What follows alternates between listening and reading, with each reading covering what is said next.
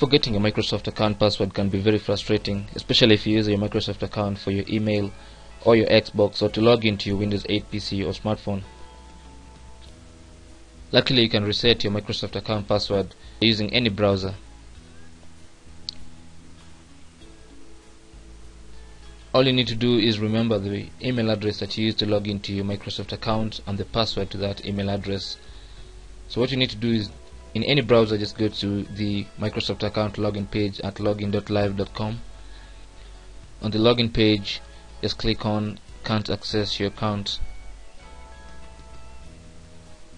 So Microsoft will ask you to select what your problem is. So make sure the "I forgot my password" radio button is checked, and then click on next. So you'll be presented with a page that tells you we can help you reset your password and security info, but first enter your Microsoft account and the characters as shown. So in this text box, just write the email address that you used to sign into your Microsoft account, and then you need to enter these characters here for verification, and then click on next. So Microsoft will attempt to verify your identity. So it's going to ask you how you want to receive your security code. But for now, since I only have my email address, you can use your email address or your phone if you have used your phone before to verify your account. But if you only have your email address, just click on that and then type the full email address in this text box, and then you want to click on next again. And then now you need to enter the code that has been sent to the email address you entered here. So you need to go to this email account and sign in, and then inside you'll find an email from Microsoft with the code that you're supposed to enter here.